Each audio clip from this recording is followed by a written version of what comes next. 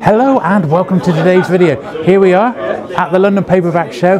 Absolutely manic here today. It's, well, words fail me. I cannot wait to dive in and show you what's on offer. So sit back, relax, and let's get to it.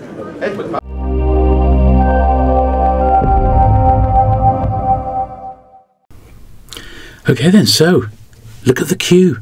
They were right out the door, all the way through the hotel, through the lobby, the reception area, and queuing right in to get into the paperback and of course the ephemera show as well. So double the attendees this time round. As you can see, there was a fair old few people waiting, which is always a good sign. The doors opened at 9:30, and quite handy having it in the hotel, because there was like a coffee shop on site as well if you fancy getting a coffee. Just inside here, all these books on these tables were £3 a book, any book you like. At the end of the day, just £1 a book, if you can believe it. And there was loads of really nice stuff there. Just didn't have a chance to go through it properly, but it was there if you fancied it. £3 to get into the show. And now we're going to be interviewing Stephen Jones there. There he is in front of his stall. We'll have a look at his stall whilst we have a chat with him now.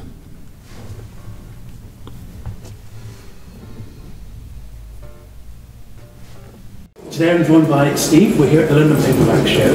Absolutely fantastic. It looks like it's going to be a fantastic show. It's been a long time coming. It has. How long since the last one? Well, there was a sort of mini one just after the lockdowns finished, right. Which was held just down the road from here actually. But it was just the paperback and pulp part of it, and it was held in a students' union. So it wasn't kind of ideal. Yeah. But I've been going to these things since the early 90s when they were held in Victoria. Yeah. Because I've always been a fan. So I was getting books signed by Sid Bounds and people like that back in the day. And I'm not a book dealer, as you can probably understand. But you've got a very nice table there. It's just spares. I mean, doubles. Base doubles and spares and things. I mean, the problem is my house, as you know, Dorset Bob will tell you, is full of books. It's been full of books for 40, 50 years. Yeah. And they're on the floor, they're on surfaces, in the attic, they're everywhere. And at my age, it's time to start downsizing and to start concentrating on the books I want to keep and the magazines I want to keep, and the comics I want to keep. Yeah. And we all reach that point in life at one point where you've got to decide what's going to happen to it. I mean, when I was growing up, and I'm sure when you were growing up, Jules, we used to like buy this stuff, accumulate this stuff, and never think about what was going to happen to it when we're gone. Yeah, it's true, and I know lots of friends who are even older than me now, and I feel quite old. I'm 54 this year, but I've got friends who are 60 or just above, even pushing 70 now, and I'm 70 this year. Well, there you go. Well, you certainly don't look it. Thank you. They don't have an actual plan in place. And of course, the other thing, which is a problem, is we've got fewer bookstores now, so you can't sell to bookstores. Like Fancy Centre used to be the place I used to go in London all the time. Yeah, absolutely. The prices are going down, not up. So things we bought back in the day, which we thought were collector's items, there's no need to collect them anymore, because as you said, the older dealers are dying off. The younger people are into different things. I mean, luckily there are still people, and like yourself in a way, who collect for the sake of collecting. You collect all the numbers, or collect completists. Whereas I grew up, of course, collecting authors or types of stories. Sure. So, I mean, unlike you, all my books are in alphabetical order for the under the authors, so I can find them. And of course, for me, it was a working library, because doing all the anthologies, I needed to be able to find the stories. Now, of course, that's changed now, because in the only place you could find stories was in old magazines or old books. Now it's all either online, or the authors will send you a file with the story on. So the whole way of doing this has changed. And so I kind of realised that, what's the point in keeping some of this stuff that I never really wanted in the first place? Yeah, that's. I mean, it's a good way of looking at it. I think I'm like you say, with Penguin books, if you collect the first 1,000, you're going to get an awful lot that you're never, ever going to want to read. And all the old crossword books and things like that. But I don't mind it, because it's the completest thing. Well, also it's the collecting bug. I mean, we've all got, the trouble with me is I collect comics, I collect monster magazines, I collect movie memorabilia, I collect posters, I collect pulp magazines. hardcovers, paperbacks, you know, it's everything. And I've always lived like that. I did that ever since I was a teenager. I had movie posters on my wall, books on shelves, and that's how I got to meet all the writers and editors and publishers at the time. I grew up in it. And that's been the wonderful thing. But you know, as I say, you know, when you're pushing 70, you start to think, do I really need all this? You need a plan. You need a plan. But also, I want to be surrounded by lovely things in my house. And that's what I mean, I know when you go up and look at your books, you say, oh, look at that shelf of badges, they're all lovely, all those lovely yellow spines or whatever. And I'm the same. I mean, I like to look at, you know, a shelf of Arkham House books and think, wow, you know, I've got, you know, a pretty good, and most of them are signed as well, you know, because I grew up with those guys. So in that respect, it's kind of like, yeah, that's the stuff I'm keeping. But the other stuff, I mean, why do I need these paperback anthologies from the 90s and things? Well, you said. But of course, that's now becoming vintage. 80s, 90s, 40 years. 40 years is vintage. So whereas I know everybody likes to concentrate on the 50s and 60s paperbacks and digests and whatever, and I think that's fine. Now I think people should start thinking about, what about those 1980s door anthologies? They're 35 years old now. Absolutely, and the horror ones. And the horror ones. Well, my friend Carl Wagner's his best horror, which he did every year for your books. Fantastic. You can't get the last 4 or 5 of those anymore. They're like the pan books. They're so expensive. Yeah, absolutely. The SF ones, I've got all of the SF ones. Right. The horror ones, I think, are one out of all of them. They are very different. I mean, Carl used to give them to me every year when they came out. He would give me one, you know, signed or whatever, and it was full of, you know, friends of mine anyway. So that was kind of cool. So I'm slowly. I never used to get stuff signed when I was a kid. It's only in the last 20 years it occurred to me I should be getting this stuff signed because I actually know these guys. And of course, it was already too late by then. So already that first generation, Robert Bloch, Richard Matheson, all those guys were going. This is the worry, isn't it? Well, even the young, I mean, you know, Peter Stroud is dead now, Carl Wagner is dead now, Dennis Escherson is dead now, Charles L. Grant is dead now. These are all the writers I grew up with, who were new writers and younger writers back then, and they're gone. And well, I got some stuff signed, I certainly never got everything signed. No, well, missed opportunities, like you say. So you're here today. I've already filmed your table because you were one of the first dealers to set up. So I might have arrived a little too early. I might have peaked a little too early at this one. But I mean, you've got some really lovely stuff on the table. You said it's all just your doubles. It's just spare stuff. Yeah, I mean, like everybody, I pick up stuff, and if it's an upgrade, it's an upgrade. And also because I've been doing a couple of the Windy City Pulp and Paperback conventions in Chicago, I've been selling British material into the Americans because they're desperate for it because you can't find it. Certainly at the prices I'm putting them out for.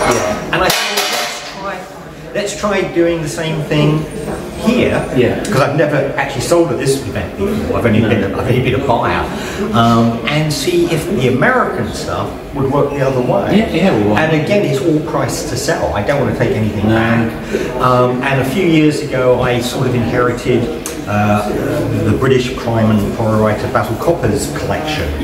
And that sort of added, you know, several hundred more hardcovers and paperbacks and things to my collection.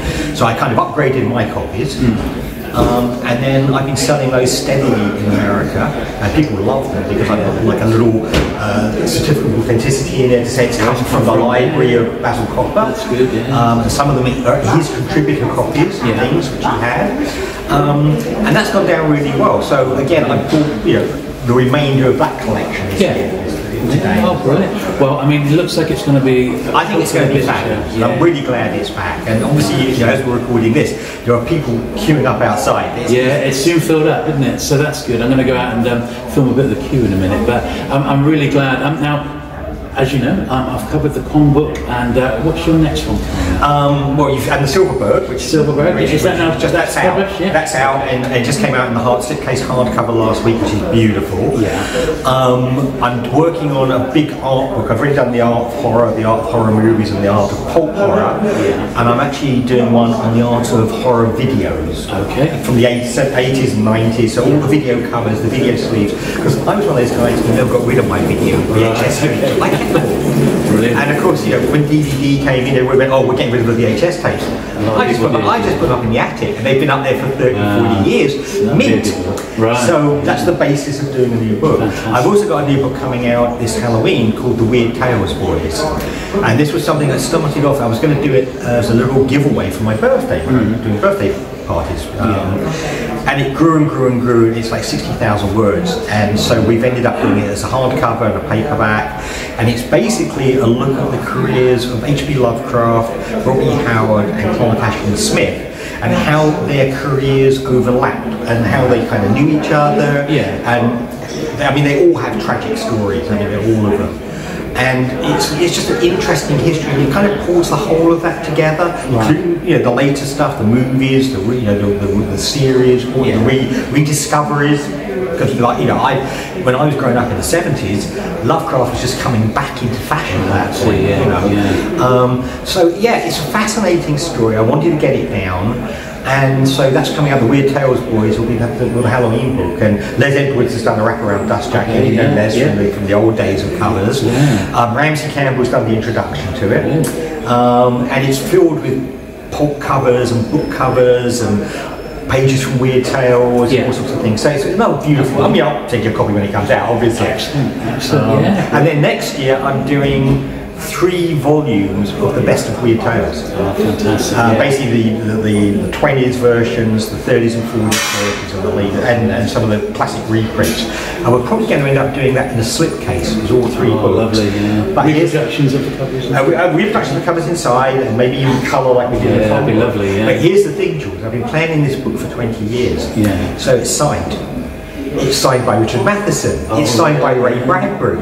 It's signed by Gay Wilson. We got the sheet signed 10, 15, 20 years ago. So it's a big project, and it's a lot of work. I was hoping to have it out this year because it's the centenary of Weird Tales this year. It was too much work to get it done, which is why the Weird Tales Boys is coming out as a sort of stopgap. But yeah, so we're going to have signed books, brand new books, which is pretty cool actually. You'll be able to put a good price on it, I would imagine. I hope so, I hope so. But it's going to be, and always, with my books, always we'll do less expensive versions for people. Just always. I'm not one of those guys who wants, you know, here's a £300 special slipcase signed doodled edition. I want people to be able to read the books. I mean, that was the thing about doing the Mammoth books back in the day for Robertson. You know, we used to turn those out at $5.99 for 250 pages, 300 pages, whatever they were. Because it was a way of getting those stories out to people to read, and that's the most important part. Fantastic. Well, thank you very much for the chat, Steve. You're very welcome. So now we're back at the ephemera fair. I showed you a little bit of that whilst the Stephen Jones interview was going on, and I was quite pleased to come across these, which were quite nice to see in the flesh. These are old London Underground and London Transport maps. They didn't have the one that I'm particularly looking for, which is the 1951 Festival of Britain map. But they did have a few others, but my mind was not on these. I was here for the paperback show really, but it was nice to see some of this other stuff which you just don't see anywhere else.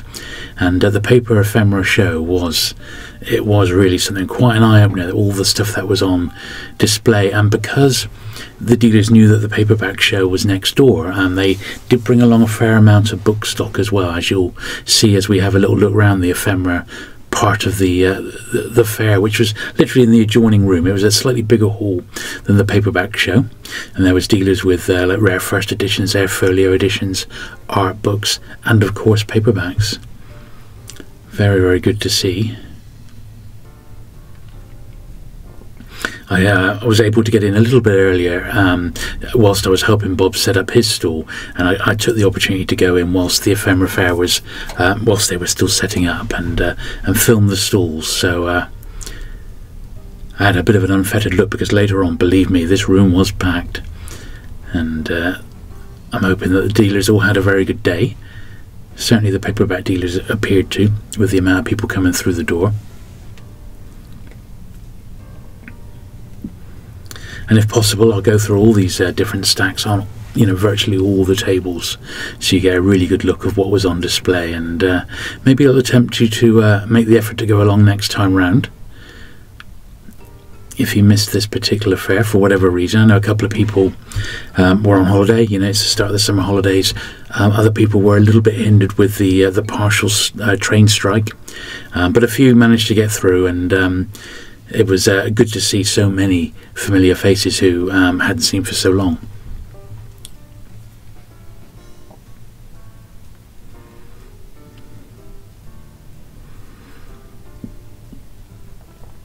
On the whole, I didn't think the pricing was that far out at all. In fact, I would say there was more bargains, particularly when you factor in, if you're trying to buy some of this stuff online through eBay, you have to factor in the postage, and these books were cheap and no postage. I mean, you can't really go wrong. So buying at shows is a very good way. If you come across the books that you want, it's a great way of expanding your collection.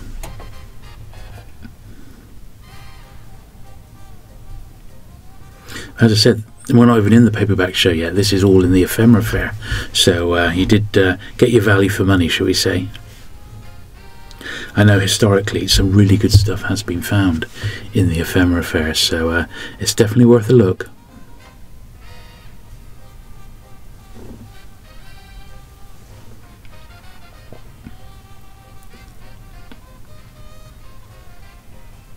I think the other thing about having a look through the ephemera fair is you never quite know what you're going to come across, but it also gives you ideas about what to keep an eye out for. You know, what other people covet you may not actually, you know, even consider as a collectible. So from that point of view, it's worth having a little eye on this market.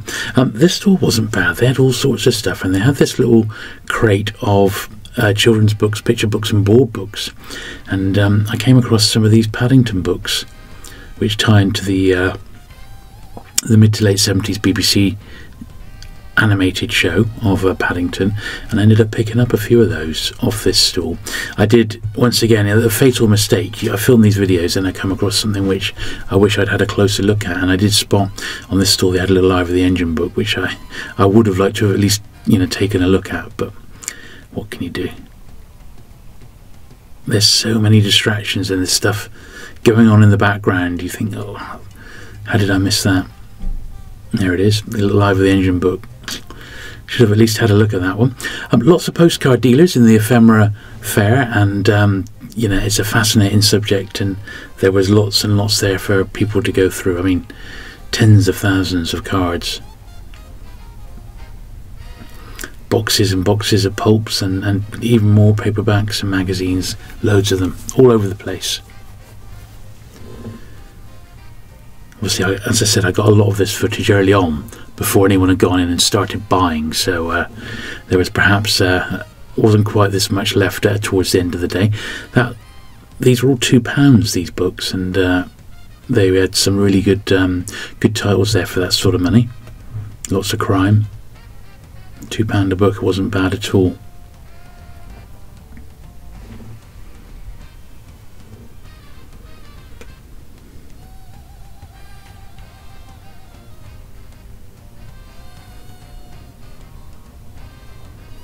I went through all those stacks and did pick up a few. Thought they were in excellent condition for the money. A couple of pounds each. And as I said, every stall gave discount of some sort. I mean, absolutely fantastic. And in fact, there were many stalls there with books literally from £1, and they were besieged from the moment the doors opened. In fact, there they are. So that's all of that stuff there was £1 a book, and they were very, very busy. And that's Dorset Bob's store. He's in the process of setting. In fact, it's pretty much set up, and Bob brought along his, you know, sort of higher quality science fiction paperbacks. Really, really nice selection of those. Bought some of his nice pulps as well. Arts, prints, copies of New World. He had a really great store, I thought, and he was busy all day. Literally, I was giving him a hand when I wasn't filming or meeting people. I was giving him a hand, and it was pretty much non-stop for several hours from when the doors opened. Literally one after another, which is fantastic. That's how you want it to be. This was good. This is channel supporter and dealer Mark Velderman. Very, very nice chap. Come over from Belgium for the show. Bought a few nice bits off him, which we'll see at the end of the video. There he is in front of his stall. He had some great stuff. Everyone commented on that. He really did. And the albatross right in the front, that ended up coming home with me, that one. That was my find of the day. Also, great to meet channel supporter Chris. He'd come in, he wasn't looking for anything in particular, he'd just come along because he'd seen the videos and looking forward to the show. I think he really enjoyed it. And we'll see a few more channel supporters as the video goes on. I met loads of people at the show. It was just fantastic to meet so many of them. So thanks to everyone who came along to say hello. It was really, really great. Some more Bob stock there.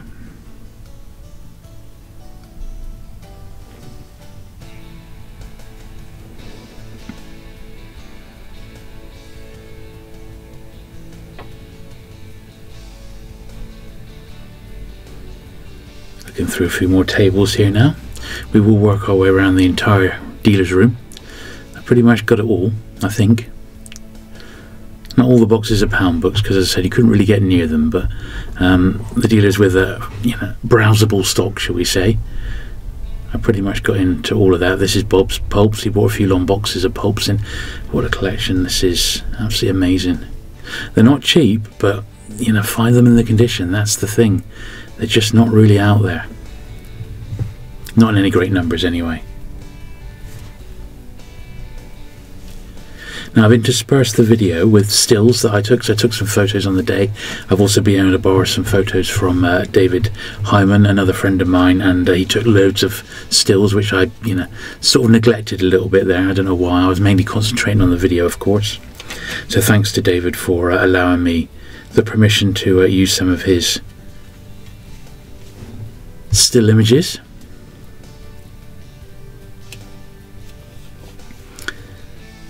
And this is David's stall. Absolutely fantastic. He had such high quality books here, as you can see. I think he was telling me that these sort of came out of a newsagents and they'd never even gone on the shelf, so it was like uncirculated stock. And although these they were found in the UK, these are American imports and they're in just pristine condition. Absolutely awesome. And I thought his prices were very, very reasonable. I know the market for these isn't massive, and it certainly didn't seem to be massive at the show. I think sleaze is one of those genres which is in the decline, really. But there he is. There's David, and David and myself with Bob as well. So but yeah, very interesting store, and perhaps the market isn't quite what it was, but it was really good to see these. And of course a lot of these are by authors who went on to be very, very big names, and they just cut their teeth right in this stuff just to sort of keep the bills paid, really. So yeah, I think David had a really, really nice selection of this sort of stuff, which I think if this was in a fair in America, he would be besieged, because the stuff is just such great quality. But over here it was not perhaps in the massive demand that we saw at this particular show.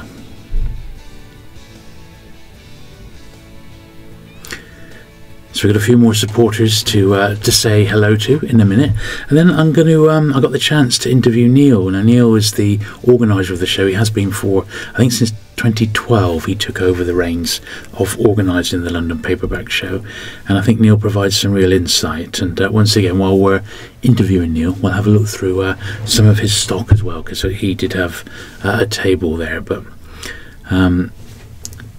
we'll just finish off looking through David's high grade American copies. Here's some more supporters. This was Roger, very friendly chap, often comments on the channel. Nice to finally meet Roger in the flesh. And also Thaddeus. He bought some nice Philip K. Dick there off Bob. He did very well from what I hear. I think they were quite cheap. And I can't for the life of me remember this young man's name, but yeah, the UK's top Josh Kirby collector, without a doubt. Here we are. The room's starting to fill up now. I mean, it pretty much was. As soon as the doors were open and people started coming in, it started getting very, very busy.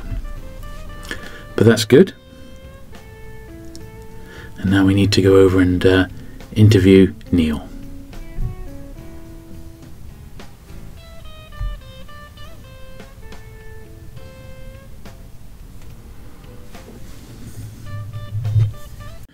Okay, Neil. So, Neil, you are the organiser of this London Paperback show.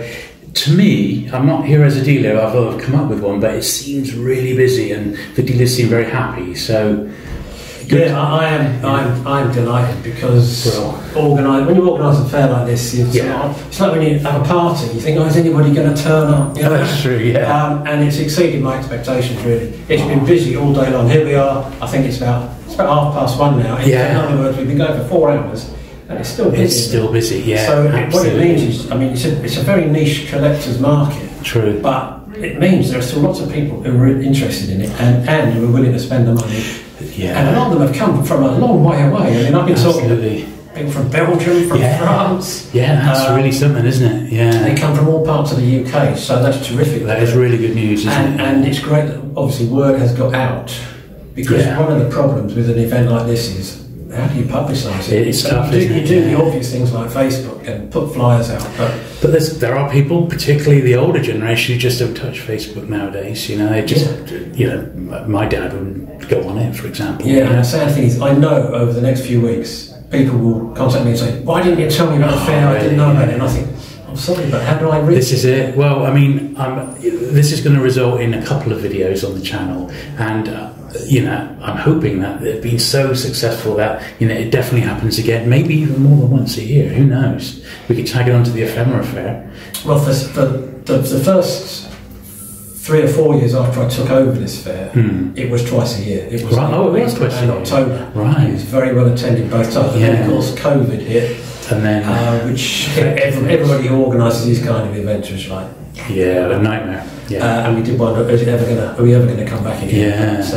Fortunately, we have come back with a vengeance. That's good. Yeah. It's taken a couple of years for people to have the confidence to come back. That's true. Even a year ago, a lot of the people who are here today wouldn't have come. They would still have been too nervous to come. That's true. And I have seen a couple of people with face masks on. I mean, that's.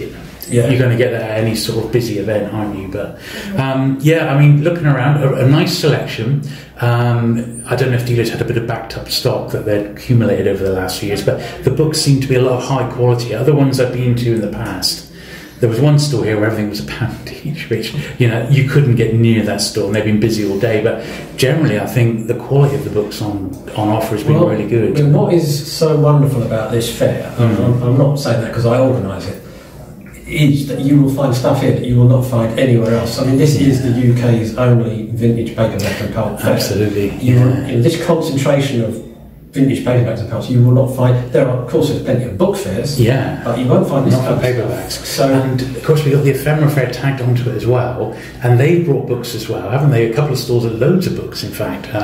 So that's fascinating to look through all that. Yeah, we complement each other very well. Yeah, absolutely. It's great, but it is a struggle these days because these hotels where we stage these events, the rental they charge for these rooms is so high. It's how much longer can we keep doing these for?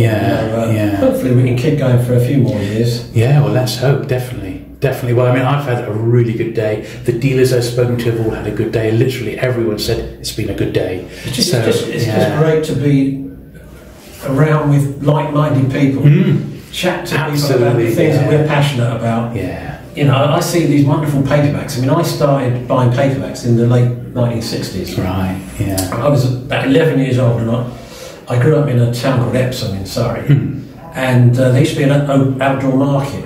And I used to cycle along there every Saturday. And there was this elderly lady, and she had about 5 trestle tables all around her, all piled high with paperbacks. Oh, wow, yeah. And of course, all I had was like a couple of shillings pocket money a week. So, you'd see all these pound book of horror stories and vintage science fiction and Elliot O'Donnell ghost stories. And, when you're that age, you want all, don't you? I want them all, but I could only buy one each week. Oh, blimey.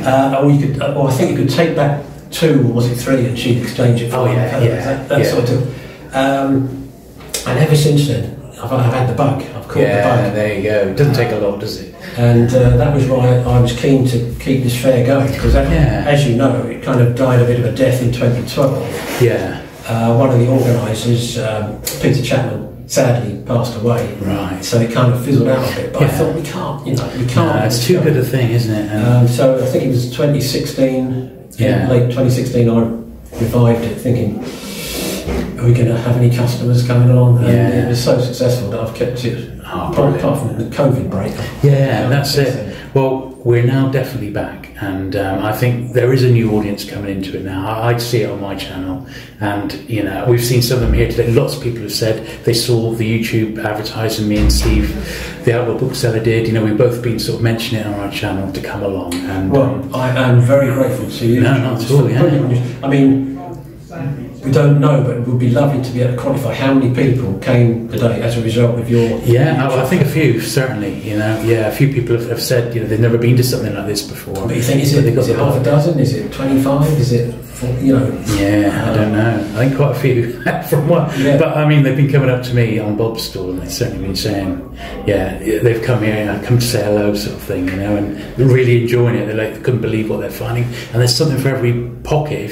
If you only got a tenner in your pocket, you could come away with 10 paperbacks, you know, some holiday money, which is exactly what I've done. Oh, you hear some great stories. I mean, one chap was saying to me, my wife said, I'm only allowed to spend £40 today. So really, yeah, that's my budget. Yeah, yeah. As you say, there's something for everyone. There's paperbacks for £1, and you think, my God, £1? This is like a 60-year-old book. Yeah, in great condition. It's a steal that you won't find anywhere else. Yeah. Why is it only £1? Absolutely a steal. And elsewhere, you'll see books that are 30, 40, 50 pounds. Indeed, yeah, I've seen a few in that region today. Yeah, I bought a few around the £10 mark, so I've not done too badly. But that's sadly not the 3 penguins I need to finish the set. Not a sniff of them today. No, unfortunately. Yeah. No, it's surprising. Some books are. You think, why is this more? Why is it more rare or more valuable than other books? But some of them just seem to have had a lower print run or something. That's it. Yeah, I think. For example, I sold the film tie-in to The Thing. Oh yeah, 1982. I think. Yeah, £32, and yet it's not that old. It's not. It shouldn't be that. But they have those anything John Carpenter related movie tie-in has been going for good money on eBay. Oh, that's true. So you need to watch my eBay videos, because I often cover those, like Escape from New York, the thing, and I've seen those go for a few pounds. You know? Escape from New York, I think, it's kind of like about 60. Is it? Yeah. Even just reprints of Jules seem to be expensive at the moment. Really? I don't know why that is. Even reprints of it. There must be millions of those. You would think that, but who can tell? You know, it's a funny old market. It's the world of paperbacks. You know. But anyway, well, thank you very, very much for holding the show. Though I've had a brilliant time, and loads of people have enjoyed it. So, and thank you, Jules, for supporting us, and thanks for coming along. No, it's been brilliant fun. A pleasure talking to you. Let's do it again soon. Yes, indeed. So now we're back looking at Neil's stall. And Neil had a really good mix. I went back a couple of times, and I completely missed at the end of the day. I realised I hadn't looked at the boxes underneath the stall. I'd just done the stuff on top. And as you can see, he had a really nice collection, some good movie tie-ins, some Bond books. He was the only one with any substantial Bond books at all at the show. Didn't see much in the way of Bond this time round. I don't know why that is. I think they're just in people's collections, maybe.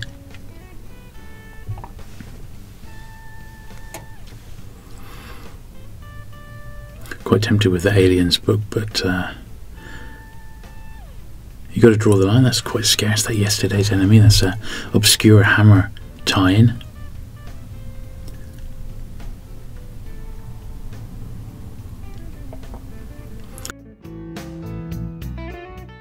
A for Andromeda. Space 1999. Some nice Avengers ones as well. That was good to see. Old Prisoner as well. A British prisoner.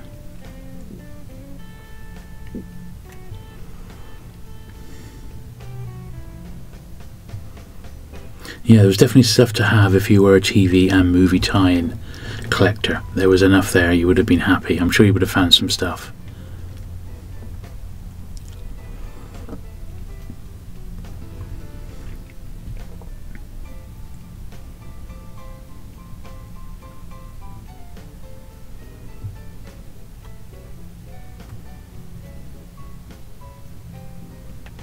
Yeah, some good titles there, as you can see.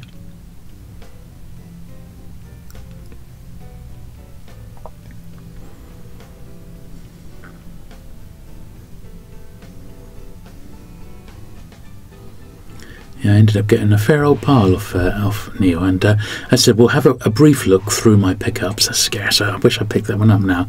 We'll have a brief look through my pickups at the end of this video, just take 10 minutes to have a quick zip through. Another great film, that Willard. I would have picked that up if it was in slightly better nick, that particular one. But yeah, we'll have a look through what I picked up, and I think I did fantastic, really. In fact, I was really surprised at how much I've actually ended up bringing back. So surprised but pleased, shall we say. And I think I earned the trip, as it were. You know, I really did enjoy it, and I think I found some nice stuff to add to my collection, which is what it's all about.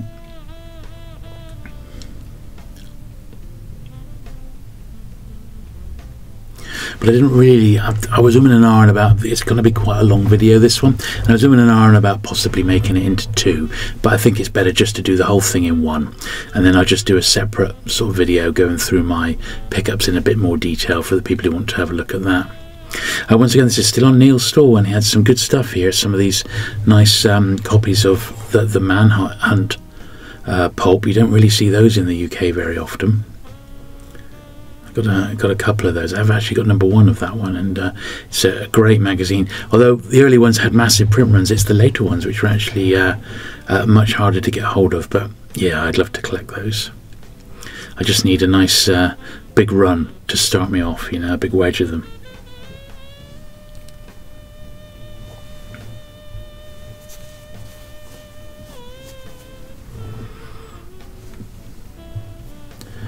But yeah, lots and lots of good stuff on Neil's store. I think he had a good day, by all accounts, so that's good.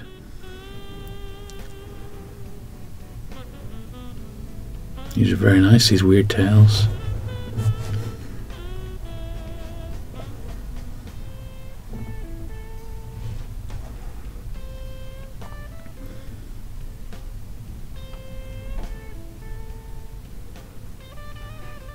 I think if you collected pulps, you would have been alright. You would have seen enough to scratch the itch, I reckon.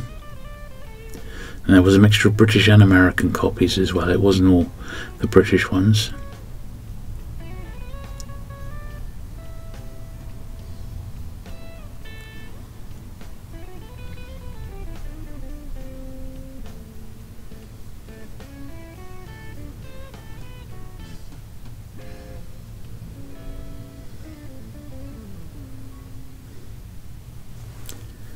Yeah, there's some more in here that I ended up picking up.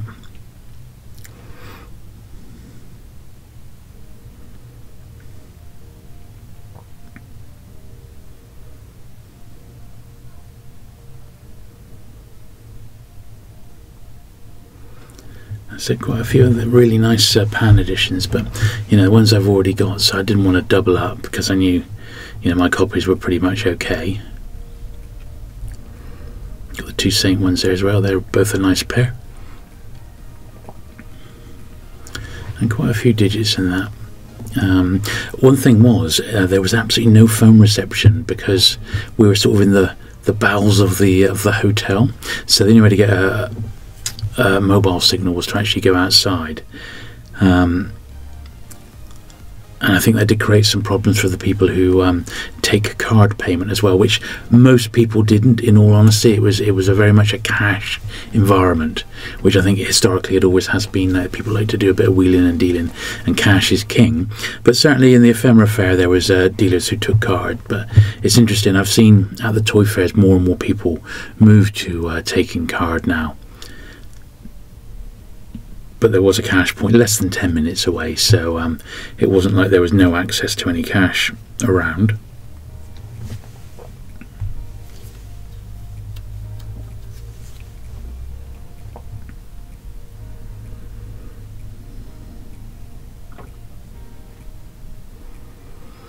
Little run of Hank Jackson there. I think that was the only stall I saw with any sort of Hank Jackson in numbers. I don't know how collectible they are these days.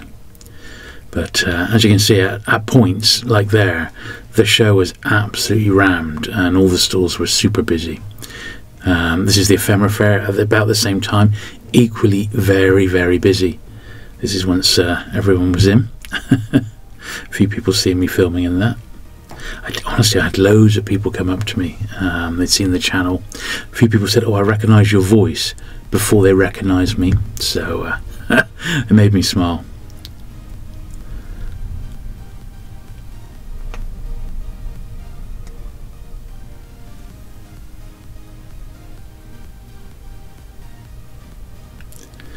This is the frenzy around the £1 bookstore. Literally cases and crates and bags full of them. Literally, it spilled out onto the floor. All these books there at £1 a pop. I mean, people were snapping that. There was loads of science fiction in there. Loads. A couple more channel supporters here. This was Sean. Very nice to meet Sean. He was over from Ireland. Yeah, very, very friendly chap. And Peter as well. He was on the lookout for Vintage Penguin and Doctor Who books. Don't think he got much in the way of Doctor Who. I hardly saw any there. There's Morris from All You Need Is Books, Zardos, perusing Bob's stall. Morris was the one responsible for the £1 book, so he couldn't actually get near his own stall. Here's my friend Tim Kitchen picking up some very rare promotional items from Steve Chibnall. Some pan catalogues and bits and pieces. No doubt these will be on Tim's website, ticket.net. So very jealous of that. There's some lovely stuff there. Very, very nice. Steve had brought it along. Nice to see the pan promotional stuff. Don't often get to see that, so no doubt Tim was very happy. There he is with his little haul. Nice to see Tim. We weren't expecting him because he was struggling with the trains, but he got there, which was fantastic. Now we're going to have a look through a few more tables here. I said I tried to be comprehensive and not miss anything out, but there was an awful lot to get through. But I think I got most of it.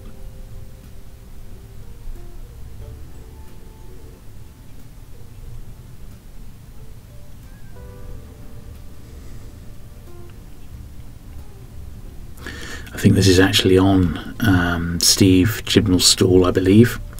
And Steve has recently had a book published, which is looks fantastic. I had my first flick through of an actual copy at the show, and it looked really good. And there was another Steve there. He was Steve the designer, who did all the layouts. He did a magnificent job there. So I am going to contact the publisher to see if I can get a review copy, and if so, I will do a dedicated video on the channel for you to have a really good look at the book, because it's filled with book cover goodness, which I know we all like on this channel. William Irish there, quite a scarce one in the American pocket. And good stuff here. All great authors. Harry Whittington's. Excellent. Very, very nice.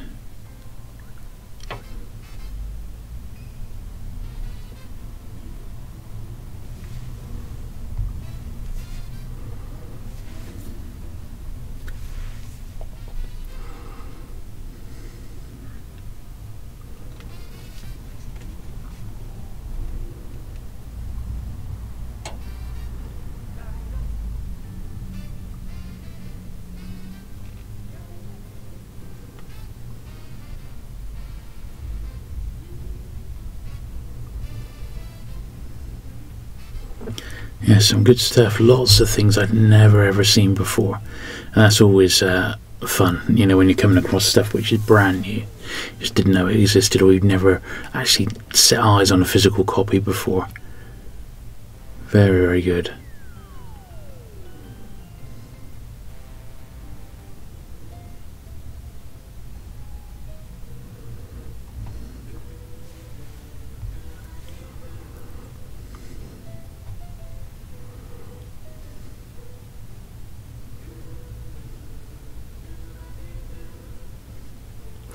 Now we have actually got one more video interview coming up, which is with Rian Hughes. Now Rian was there.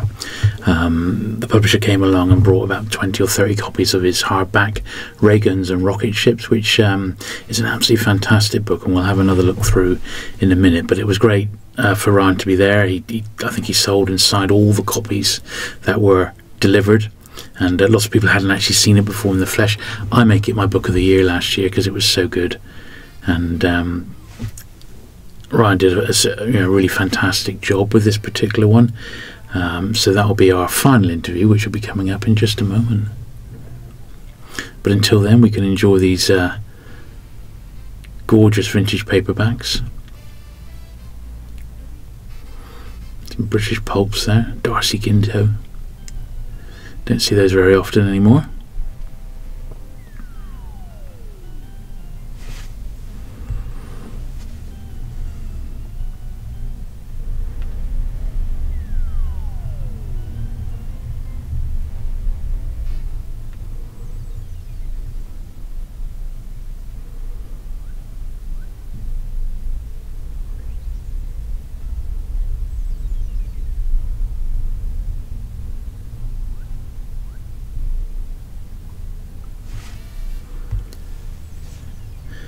Now our interview with Ryan.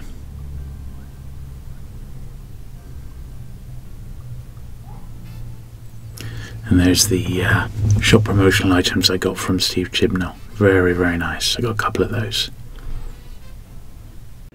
So Ryan, thank you for joining us today. Well, thank you, Jules. What a show it is. It's packed, isn't it? It's heaving. Yeah. It's really, really good. And you brought copies of your book along. I did. Which was fantastic. My book of the year last year. Well, we much appreciate that. Not a problem. So if anyone hasn't actually seen that video, I'll pop a little, the card up now, and I'll pop a link to it at the end of this particular video. So Rayguns and Rocketships. I've got to ask, how long did that take to put together? Well, it took a while, but I think a lot of that was me just sort of collecting these books over very long periods. Yeah. Probably the earliest one I found was Rodent Mutation, which I found in the jumble sale, and probably I was about 14 or 15. I'm very jealous. Nice to meet that one. Is that one of your holy grails? It's on the list, yeah. I did miss out on a tatty one for about 45 quid. I thought that's a bit ridiculous for a fallen to bits. Yeah. Now that seems cheap. I don't know. It just doesn't seem to turn up. That's the one I think that opened my eyes to collecting this obscure vintage sci-fi. Yeah. But so the collection has built over many, many years since then. And I scanned them all in and did a print-on-demand version just for my own amusement. Yeah. So it wasn't captioned, it didn't have a introduction, but it was just a way of collating everything that I had in one little book. Yes. And then Yak at Carrera Press saw that and said, we'd like to publish this. Wow. And so at that point I sort of began to sort of be more serious about filling in the gaps and designing it and writing the introduction and all the rest of it. So there are many books in there that I don't have that have been, scans have been loaned from friends, collectors and whatnot. And we don't make any claims that it's complete. No, I mean, so it's a cross section. Yeah. Absolutely. Is that the slipcase copy? This is the slipcase copy. I don't think I've ever seen that one. So is it nice? Oh yeah, lovely. Yeah, that's very, very nice. So we did it on Kickstarter, and so there were various levels that you could back it on. Somehow I managed to completely miss the Kickstarter. Yeah, if you backed it on Kickstarter and went for the deluxe version, you got it in a slipcase. Right, I see. But the interior is the same. Oh, it's lovely. Yeah, I mean, what a great book. As I said, I mean, just my book of the year last year. I really enjoyed it. So I first came across you. Was it Revolver when you were doing? Was it a Down There thing? Yes, that was probably 1991. Right, like and I opened my comic shop in '92. You had a comic shop? Yeah, in Plymouth called Purple Haze. Yeah, so that ran from '92 to 2001. But I used to collect 2000 AD, and I had all the offshoots and angles and artwork, and obviously Revolver was sort of under that umbrella, wasn't it? A bit. It was. I mean, I did do some comic strips a few years ago when Grant Morrison, who wrote Down There, was editor of Heavy Metal. So I just don't have the time these days, but I still have a love for the form. And, so we collaborated on a few short strips back then, but that was sort of right at the beginning of. I just graduated from art college, I think. But I then sort of veered off into mainstream illustration and graphic design and various other things. All of which are on my website if anyone's remotely interested. And what is is it Ryan? It's ryanhughes.com. Okay, easy to find. Easy to find. Brilliant. But it's funny you should remember that. I feel like I've had 3 or 4 careers in my life. It's funny, isn't it? Yeah, there you go. Oh wow. And well, was this a surprise then? I mean, has the book been a success? Yes. I think that with any of these books, they're not going to be sort of absolutely best-selling sensations because you're selling to a very passionate but niche audience. Yeah. So we had no idea that we were going to sell hundreds of thousands, but a couple of thousand copies. Beautifully produced. It was a labour of love. So I'm basically producing something that I wish I had on my bookshelf, and if we can cover our costs, then we'll make a little bit of money on top. Always great. Oh, that's fantastic. And any plans for something similar? What, another volume? Not at the moment, no. There's a few other books that I'm working on at the moment, some of which I'm writing novels at the moment. Okay, I'm sort of about a year and a half late on the new one that I'm supposed to be working on. But other than that, a few other sort of art book type collections of one on an artist whose work I really like, another which is still in very early stages. But I did a book on Chris Foss for Titan some years ago. So that sort of this goes up to about 1970, and then obviously when you're into the 70s, you're into sort of Chris Foss, Bruce Pennington, and their hobbyists. And so everything changes quite dramatically at this point. So this book sort of takes you up to that period of flux, and then I thought that was a good place to end. I mean, I would love to see a book that covered all of the 70s and 80s paperback covers. I'm not sure I'd be the person to do it because this was a lot of work. Yeah, absolutely. So it's finding time. And we've definitely got the collectors we can contribute to. And I was just thinking, a book of similar to that with all those 70s ones. I recently did a video on the New English Library Science Fiction Monthly. I have quite a few issues of that. Yeah, well, I managed to get the last one just last week that I was after. So it's 27 in the set to get, or 28 rather. And when you see that artwork really up big like that, it just looks amazing. Absolutely amazing. Yeah, I remember buying that when my mum bought it when I was a kid, and there was one particular illustration by Bruce Pennington for The Pastel City, I think, and it scared the bejesus out of me. This sort of vulture sort of hovering over this desolate landscape. I think I know the one that you mean. And his Bruce Pennington ones, they seem to be any book with his sort of jackets on now seem to be like snapped up. It doesn't know what they are. I know he did the June ones. They've become really hot because it's a hot property and his great jackets. For me, when I read those books, his interpretation of them was key to my enjoyment. It's funny, isn't it? And you just sort of remember, and that's the sort of the edition that you remember. For me, when I read June, it was when the David Lynch movie came out. I had the film time. That was my first edition of it, which is probably, I wouldn't even touch that nowadays. I think that David Lynch version has its moments. I know it's. I like him as a director. I really do. There are bits of it that I think work really well, bits of it that don't work very well. But I was unfairly maligned, I think. True. I like the latest film though, and I'm looking forward to number 2. For sure. Brilliant. Well, thank you very much for popping in on this very busy day, Ryan. I know you've sold lots, you've signed lots today as well, haven't you? It's been good to talk to you. Thank you very much. Available on all good bookshops and online retailers, or directly from the publishers at Carrero Press. Oh, brilliant. Fantastic. Thank you. Great to meet a couple more supporters here. This was Kat, came along on the back of seeing my preview. I think she had a really interesting day. And also long-time channel supporter, my friend Liam there. He was regaling me about a find of recent Penguin specials that he got in a charity shop, just £1 each. It was the first 40, right back to number 1, vintage Penguin specials from 1936. £1 each, all in dust wrappers. He did very, very well there, so I'm very jealous. And thanks for coming along, Liam. It was really good to meet you. Now we got a little bit more of basically what we haven't actually gone through to round out the video, really, with a few more stalls that we've not looked at in detail.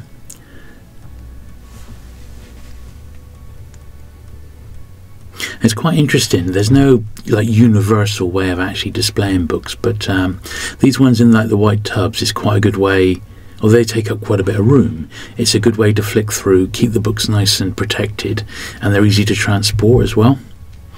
Once again, I missed one of those Minder books. I am after. There's two, and I'm after the other one of the ones that are there, and I just completely forgot it. Flicking through these, you know what it's like.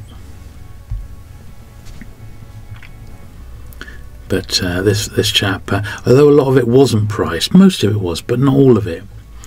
But it was still, nice to have a look at it. A few westerns there.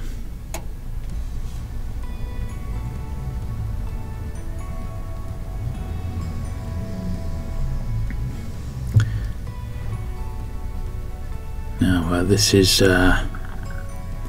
Mark's store. Mark was over from Belgium, and he brought some really nice stuff, and hopefully he did alright. I mean, I don't know how good a day he had, but he deserved to do well because he had some really nice stuff there.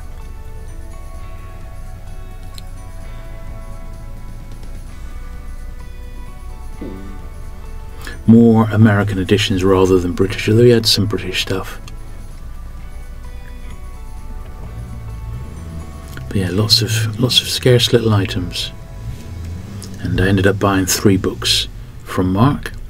And once again, he gave me a little bit of a discount, which is always appreciative. You can sort of see the quality of his books. That's one of the ones I picked up. That's an absolute paperback classic, that one. And what did he have on that? Was it £10 before discount? So yeah, it's got a couple of creases on it, but it's just a classic jacket, and I was very pleased to get that one. Also picked up that, which was Death on the Nile for £12 before discount. Another absolute steal in my opinion. I've seen them go for a lot more than that, but I was just just happy to get another Albatross crime, and particularly an Agatha Christie out of the way. That was really good.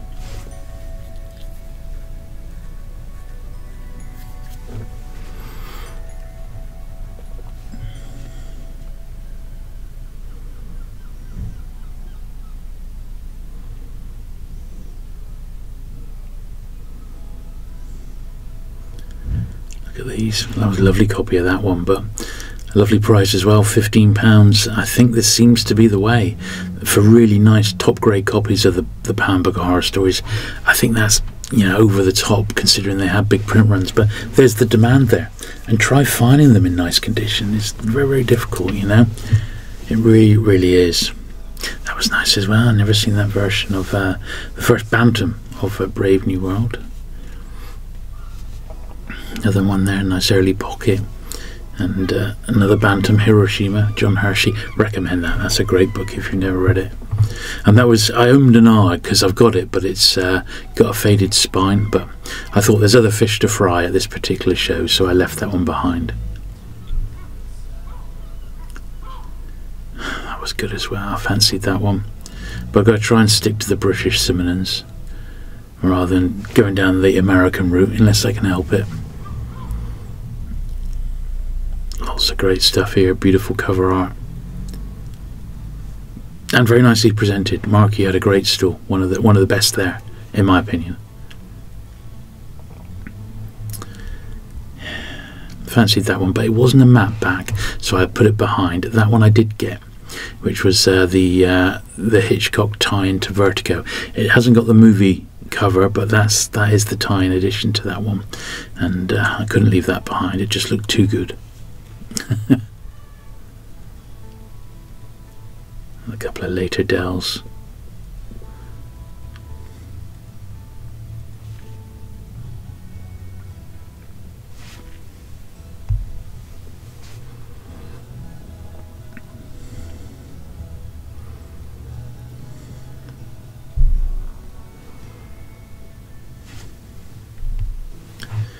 Yes, lots and lots of good stuff to see.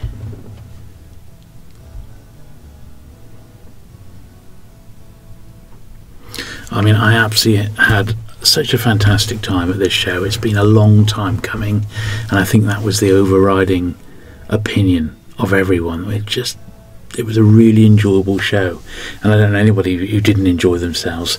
As I said, you could have come along with a tenner and come away with 10 books. You know, there were dirt cheap books there was stuff in the outside as well, and definitely a show which I recommend coming to if you get the chance. So I'm sure there'll be another one. Some dealers were mentioning they'd like it to be back to being twice a year. Well, obviously that depends, and the cost of renting these hotels has dramatically risen, so they have to do their sums and tot it up. But I think on the back of this, hopefully this has said, blimey, I've got to get to that show if they do it again, and they will do it again eventually. So you know, keep an eye on the channel, keep an eye on the big paperback Facebook groups, and you'll know well in advance when these shows are going to be, so you can sort of plan accordingly.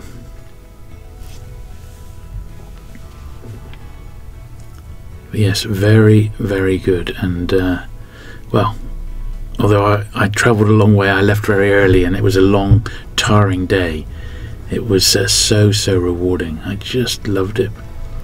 It really, really was.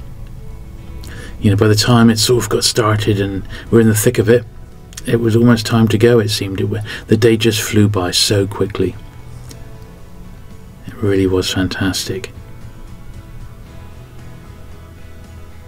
Or a Jim Thompson's here. This was really good to see as well. More modern ones, of course. These are the re-releases, but even so, very nice to see.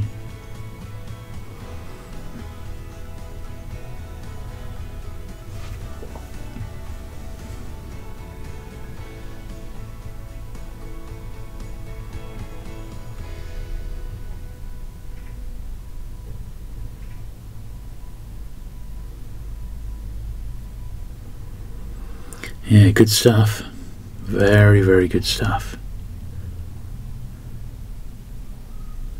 And here's the last few photos. There's the two Steves. With Steve's book there, Miniature Marvels. Very, very nice book, that one.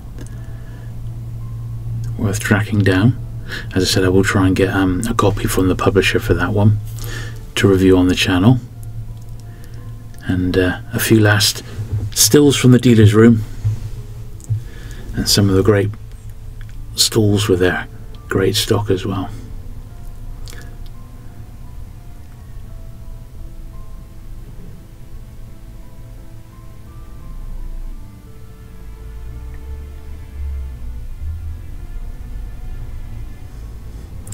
There's Neil again there, looking very happy. Probably just made a big sale. There's Steve Holland.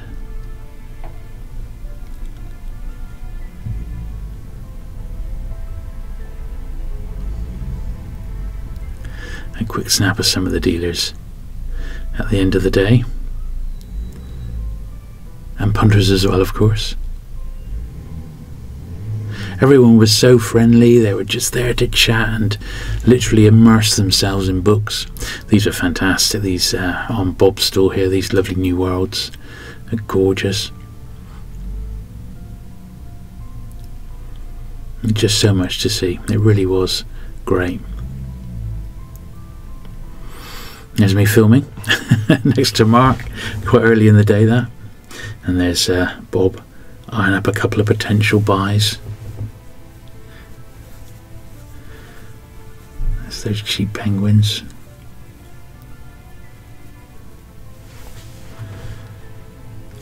Yeah, brilliant. Absolutely brilliant.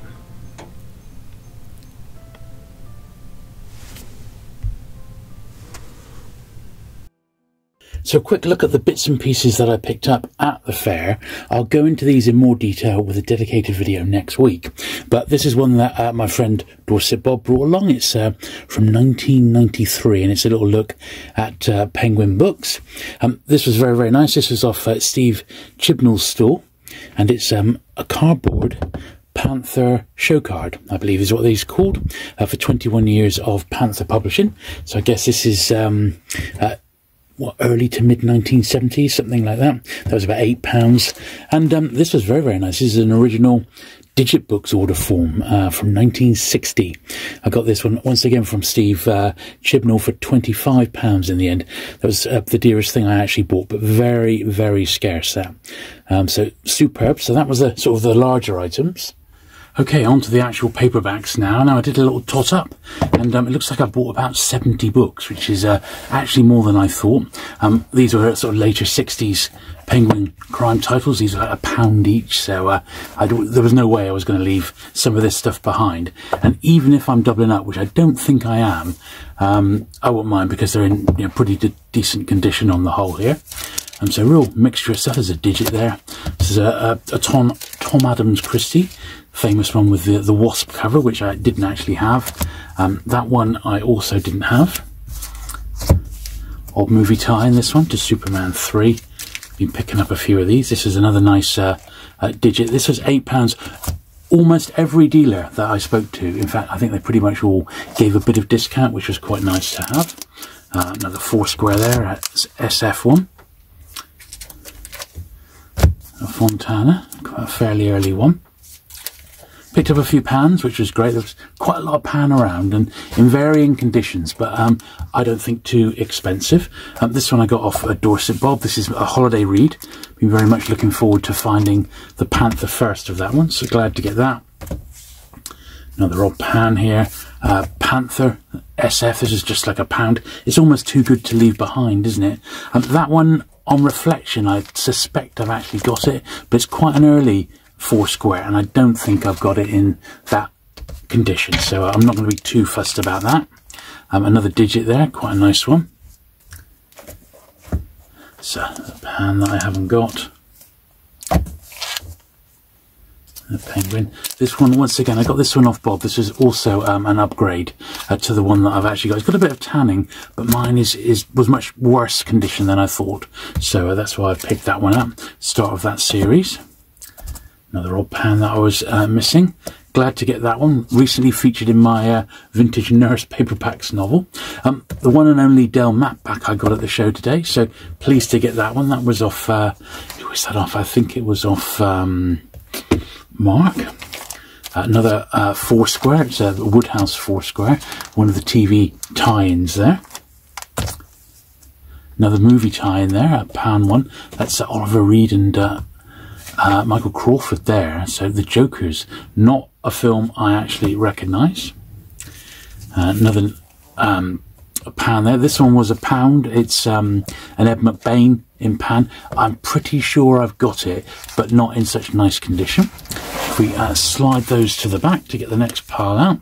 That's a later printing of Mysterious Affair at Styles. Definitely didn't have that edition of it. A very, very early pocket book, pocket number 35 for Beau Jess. This was like £1 as well.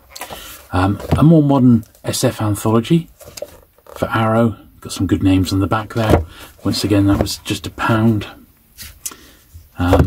A pan SF, I'm pretty Penguin rather, SF, I'm pretty sure I've not got it, although it's not in the greatest of condition. It has got a crease down the spine. If it's an SF title that I've not got, I do want to keep that for sure. Once again, a Lancer, Michael Moorcock. This was just £1. I mean, when they're that sort of price, it's difficult to turn some of this stuff away. A nice Fontana there, which I definitely haven't got.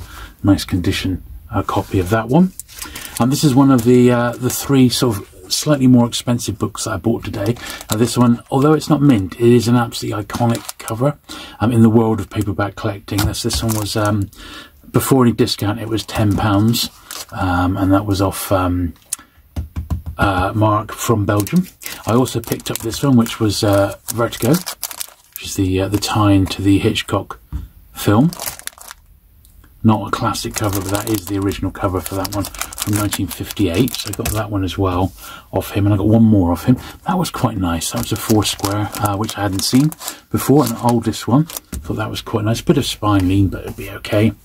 That one I have already got. I want to take this on holiday with me. It's the first Death World one. I've got an absolutely mint one, which was too good to read in actual fact. So nice to read the original Penguin edition of that. Another odd Penguin SF title. Just one spine crease. Pretty sure I haven't got it, but for £1 I wasn't going to leave it behind, in all honesty. A pan Colin Wilson that I definitely haven't got. Man Without a Shadow. I picked these up at the Ephemera Fair. This is 4 Paddington Bear books. These are for the BBC tie-in series, and I really like those. I've got a few books related to that particular series, which is also being remastered for Blu-ray at the moment, so Quite like that Paddington BBC series. Another lovely pan there with a PEF cover. Definitely haven't got that. Ellery Queen title. Frederick Mullally. These are just odd pans. I'm almost certain I haven't got. Here's another Ellery Queen with a PEF cover. Once again, really, really nice condition. So they're too good to turn down. Now, I almost ought to do these separately, but it's as they come. So I picked up a run of the paperback science fantasies off Dorset Bob. I've been after these for quite a while. A lot of them have got like these lovely Keith Roberts jackets. And Bob has got such great runs of these. It was nice to go through and sort of take my pick of the best copies. And yeah, it's got a lot of authors in here in this particular period that I really like, including people like Harry Harrison and Keith Roberts, oldest there. So some good stuff. Nice 60s penguin there that I didn't have. Going over here again. I said I didn't do too badly. Here's a little digit here. Picked up a couple of digits that I didn't have. This is another one. Sort of too good to leave behind. That 1952 for Popular Library for Jailbait. That's a real classic title. I've got another wedge to come over, so I'm going to need to make a little bit more room, but we're almost there. And as I said, I'll go through and clean all these, debag them and clean them in a video next week. A Ballantine SF title, well actually not SF, it's a more mystery one, but it's a suspense, which is really good. I mean, once again, it was only £1, so I couldn't leave it behind. It's got a little 10p on, might be able to do something with that next week. And Neville Shoot, Penguin, an odd door, which I couldn't remember if I had it, but once again for £1, too good to leave behind. And that was quite nice. I know I haven't got that one. Nebula Award Stories, Panther SF. This one's a hardback, so I just pop it in the Mystery of Agatha Christie. I've got this one for my sister. Once again, it was £1. Absolutely fantastic. And also in Agatha Christie, this was my buy of the day, was the Albatross for Death on the Nile, in a dust wrapper. Very, very good. £12 before discount. I think I've done rather well on that particular one. We've got some more science fantasies now. These are from Dorset Bob, and these are all, as it was a complete unbroken run of the paperback run. Beautiful condition, as you can see. Absolutely minters, which is the way to have them if you can find them. Bob has got some more in his stock, so just get in touch. Mr. Book 451 at outlook.com. So absolutely delighted to be getting these.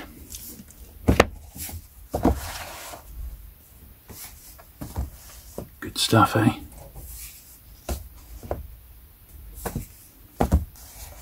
This is the one I most wanted to get out of the entire run, was the first part of The Furies, which I read last year. It's really good. Another odd pan. And then found this one as well for £1. This is one of the Keyhole Crimes, published in the UK by Lawrence Block, no less. So, as I said, a fantastic haul. I'm over the moon with what I got, and we'll be giving this all a clean, along with some other recent additions, in a video in about a week's time. And there we are. That is the end of an absolutely epic day. I'm exhausted. The dealers seem delighted. I've had a brilliant day. Let's get home and get this video edited. Thank you very much for watching. If you enjoyed it, do please give the video a thumbs up. Don't forget to hit the subscribe button if you've not already for regular vintage paperback content, and I look forward to seeing you again very soon. Bye.